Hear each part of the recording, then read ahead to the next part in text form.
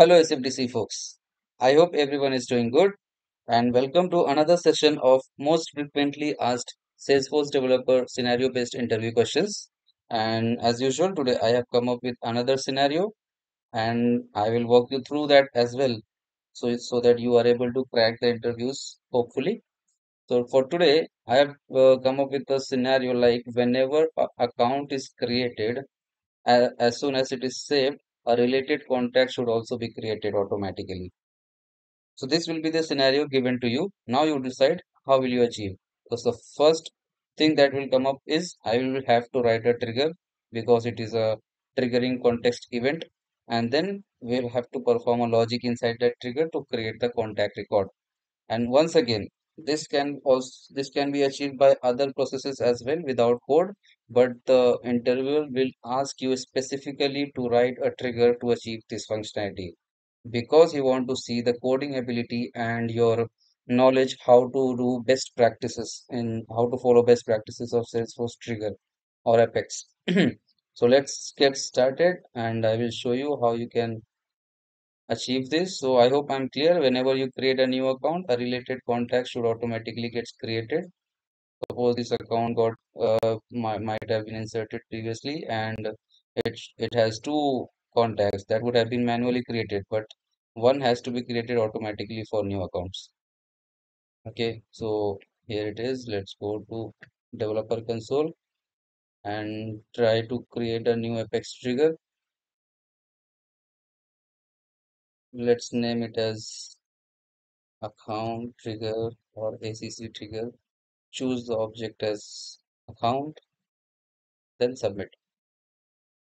Now here all your coding abilities, your best practices knowledge, and your logical framing ability will be showcased while writing this code. So before we write the code, I will show you a scenario where this functionality does not exist as of now.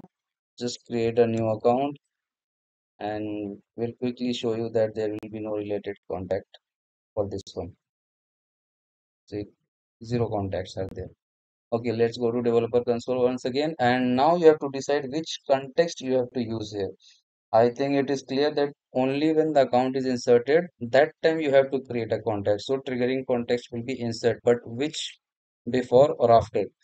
So as I said, as per the best practices, if the trigger is written on account and in the logic you have to insert or update another object which is not account, then at that point of time we have to use after. I'm repeating it again. If the trigger is written on one object, no matter it is any object, suppose account, but in your logic, you have to insert or update another object which is not account, then you have to use after event. But if you wanted to update the account object itself, then before event was recommended. So here we have to create contact object based on account trigger. So here we will use after insert. After the account is inserted into the database, then my logic will be performed and contact will be created. Okay, this is first thing is done. Now we have to consider bulkification. We need to understand that on not only one account will be created at a time, but also there can be a bulk data load activity, which means more than hundreds or thousands of records will be inserted at the same time, and this trigger should be able to handle all of them. So we will consider we'll take it in our mind that multiple records of account got inserted and for each account I have to create one contact. Understood? So this is called bulkification basically, sorry. And yeah, let's proceed. So what will I do is I will iterate over these newly created accounts. And where will I get the newly created accounts from? It's the trigger.new context. This means all the accounts that have been recently inserted due to which this trigger got fired will be stored in this particular list. This will return me a list of new accounts.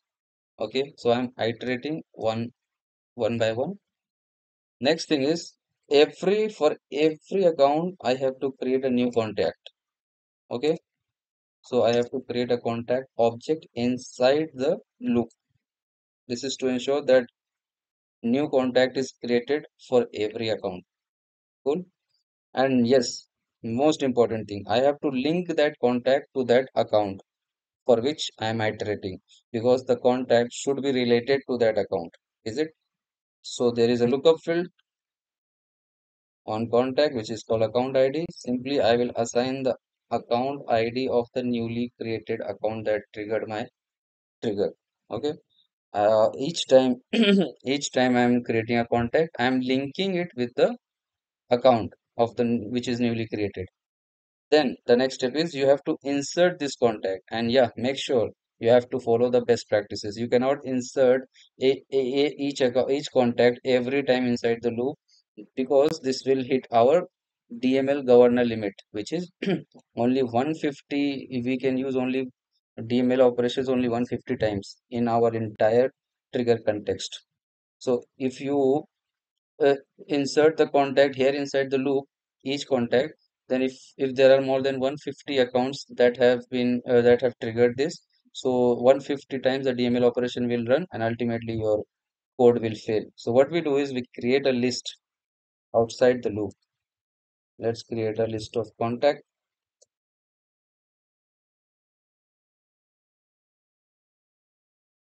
Okay, list of contact. Cool, it is created now. We'll just add all those newly created contacts that we want to insert inside this list.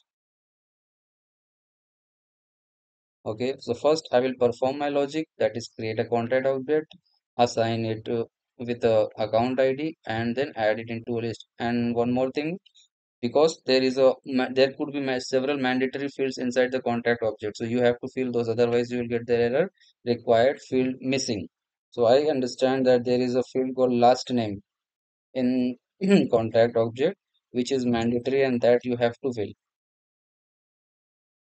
Let's name it as account name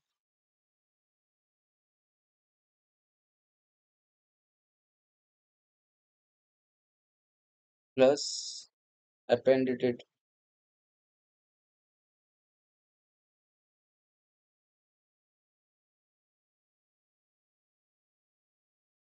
contact.